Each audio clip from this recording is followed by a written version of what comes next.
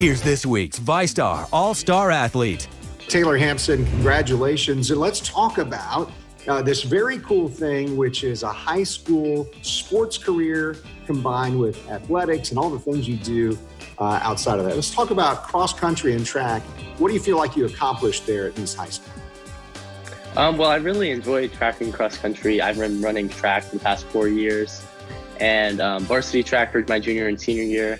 I also ran cross country during my sophomore and my senior year, both varsity. And I really think the best thing I accomplished was probably lowering my mile time by 30 seconds. Love some of the things I saw you were involved in the community. I know Canines for Warriors is one of the places where you volunteer. Probably one of my favorite service projects.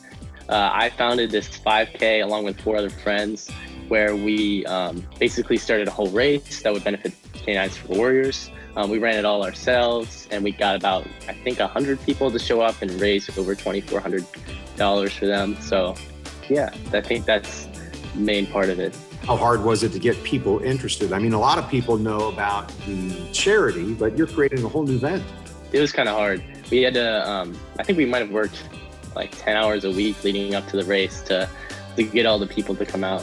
What's the rewarding part about giving back to your community or being involved in volunteering?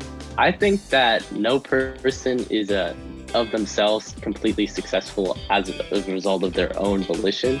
So like, for example, I've received help from my parents and my community through education and tutoring from my friends, etc. So being involved in community service allows me to give back to the community from which I also receive help. Taylor Hampson from East High School. It's our pleasure to tell you that you are the ViStar Credit Union All-Star Athlete of the Week. Congratulations. Thank you so much.